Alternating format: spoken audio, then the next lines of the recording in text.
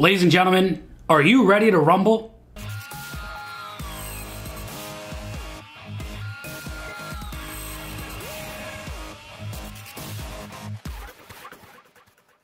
What is going on, everybody? Nathan here with the Everyday Drinker, bringing you guys a brand new video. Today is the day. Today is the NFL Bourbon Super Bowl. We've got 4 glasses in front of us, and any 4 of these can be any one of these 8 bottles that made it into the final 8. I'm recording this right after doing the top 8 seeding, so I have no idea which ones moved on to the Super Bowl, and this is going to be absolutely crazy. I cannot wait to get into these 4 glasses right here. But before we get into these glasses, I need to thank you guys so much for the love and support throughout this entire NFL bourbon craziness. We started this back in September, and everybody has absolutely loved this series. If you guys want me to do more of these in the future, maybe do some college football, basketball, baseball, who knows, whatever you guys want, let me know down in the comments below. Let me know if your team is still in the Super Bowl or if your favorite bourbon is in the Super Bowl.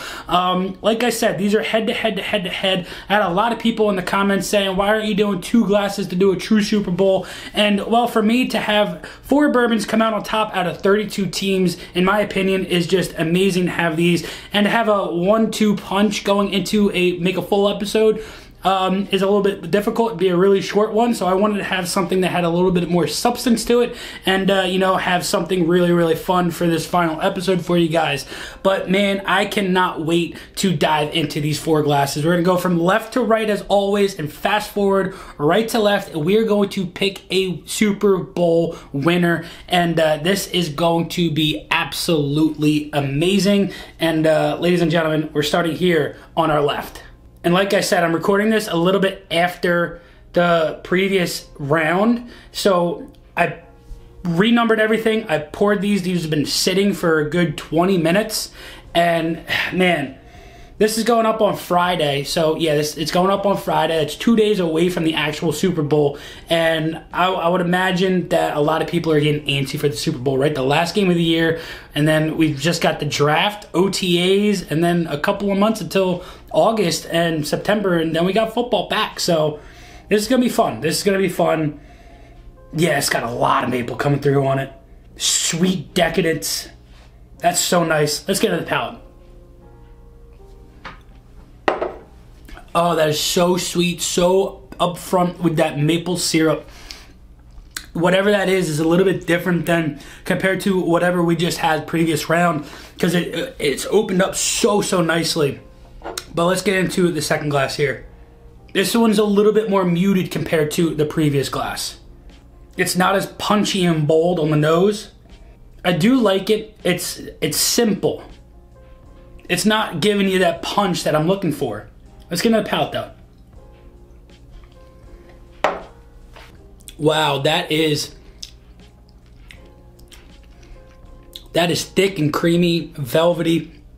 Wraps your tongue up. The nose does not give you what that palate has to offer, and I think that it really does move ahead solely off of that mid palate rolling into the finish with that sweetness that just wraps around your tongue, compared to glass number 1 that is now in second place. So here we go, glass number 3. All right, this nose is up front with a little bit of marshmallow. Wow, that's got a lot of marshmallow, a lot of toastiness. Oak. There's a little bit of a burn going on, like a charred oak. That's really pleasant. It doesn't come out on top of the other 2 though. I'm getting a little bit of apple. Let's get into the palate. It's sweet, it's easy to go to. It's a little lighter proof. I'd say it's above 100 though. That's really nice. That is really nice. Let's get into glass number 4 though. I already did get into it. We've recorded a bunch of videos today, so I'm starting to feel it a little bit, but we've had time in between those to let my palate reacclimate, let me get down a little bit, and I like this nose. This is more along the lines of like a traditional bourbon nose. It's sweet. It's easy to put your nose into. I get a lot of caramel, a lot of vanilla. This is probably the most bourbon style bourbon nose, whereas the first two were just like super dense and sweet. This one was a little bit more on that like heavier oak toastiness going on. This one is more along the lines of just like what you're looking for and possibly a higher proof bourbon, because it does give me a little bit of an ethanol kick on the nose. Let's get into the palate though. I think that at this moment we have our order that they're going in, because after that sip, that did not have anything comparative to the other three that are in front of it. It was just, it fell flat. It didn't have much punch. It didn't give you what you were really looking for in a lot of other things. But we're gonna go cleanse the palate again. We're gonna go through these right to left and fast forward it. And by the end of this, we're gonna have a champion and somebody holding up the NFL Bourbon Trophy. So without further ado, let's go cleanse my palate. All right, ladies and gentlemen, our palate is cleansed and we're going to fast forward right to left to see which one of these is gonna come out on top. So here we go, starting on the right and going up against the one on the left.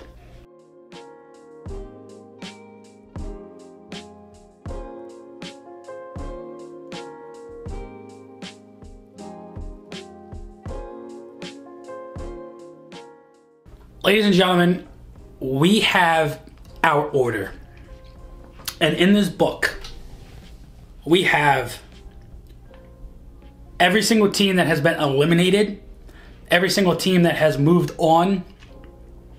And after the last round, my wife helped me tremendously in remarking everything and renumbering everything so that I had absolutely no idea who moved on into this final round. And we're gonna find out right now who we had in the final four. So in the final four, I'm finding out right now, we had the Lions with Larceny A122. The Lions finally made the Super Bowl. We had the Seahawks with the 2XO Phoenix blend. That's very interesting. We had the Giants with Barrel Batch 031. One of my absolute favorite pours. I'm very, very stoked that that made it into the Super Bowl. And then, unfortunately, the Cowboys. And I hope that Wild Turkey Rare Breed did not just get first place, because I am not going to not hear it for the rest of my life from all you Cowboys fans, and me being an Eagles fan, that your bourbon won this thing. So we had them renumbered from 1, 4, 6, and 7 to 1, 2, 3, and 4, and we're gonna find out right now. So in fourth place with number 4, we had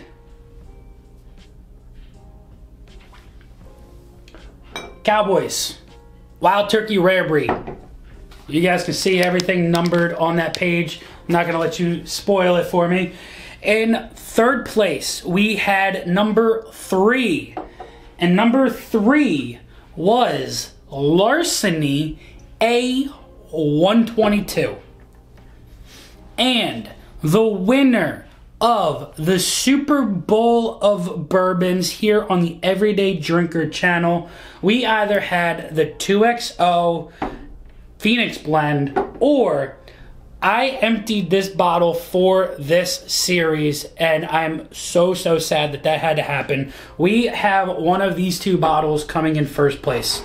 In first place, with number 2, we had Barrel Bourbon Batch 31 come in first, and 2XO Phoenix Blend come in second place. Wow. So that is so crazy to me. The Barrel Bourbon Batch 31, one of the first barrel proof bottles of bourbon that I had ever gotten. And I talk so highly about, if you find a Barrel Bourbon Batch 31 in the wild, it is 100% a must get in my opinion. I don't know if you're ever going to find one again. I know that it is one of the highly sought after barrel batches, just as much as 35 is, and that moved into the top 8. But the Giants are the Super Bowl winners. And Barrell, batch 31, is crowned the king of the NFL Bourbon Madness. There you guys have it, ladies and gentlemen. Let me know down in the comments below if you were just bandwagoning a bourbon, if you were bandwagoning a team, if you picked a bourbon from the very beginning, if you picked Barrell as your favorite bourbon, or if you're a Giants fan and you won the Super Bowl. Let me know down in the comments below. This has been an absolute blast, but until next time, this has been Nathan with The Everyday Drinker. Cheers.